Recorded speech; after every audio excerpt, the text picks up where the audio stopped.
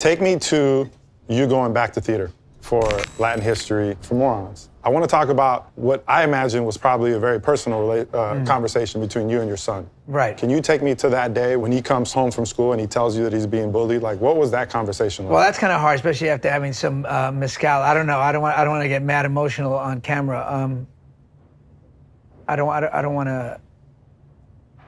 want to keep this. It was a hard conversation. Obviously, you know, it's your beloved child, and they're being mistreated and profiled racially and ostracized, and the school didn't know how to handle it, and it was terrible. But I wanted to be an evolved father. I didn't want to be like my dad. Would we go, you know, go kick his, don't come back home till you kick his ass. The door's locked till you kick his ass. I mean, I wanted to do that, but I didn't. But I also wanted to be an evolved dad, and I wanted to weaponize his information and give him Latin information about our history to strengthen him, to arm him.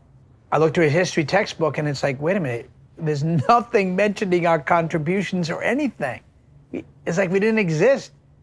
So I started doing mad research and learning so much. And the crazy thing was, I was the one that was healing. I was the one that was being empowered. And then I realized, oh my God, I can do this for the 70 million Latinos in America. I can do this maybe for the 500 million speakers in the world, you know, through this work. Let me take it back just a little bit. You go wherever you want to go. Nick, this is your show. To the conversation. I'm not trying to hog up the airwaves, bro. I know you don't want to get too emotional. I just want to talk a little bit more on the personal side, because it's like everyone could turn on Netflix and see the result of it. Right. But the fact that it came from such personal caring from one generation to the next generation of like, I don't want you to go through what I went through.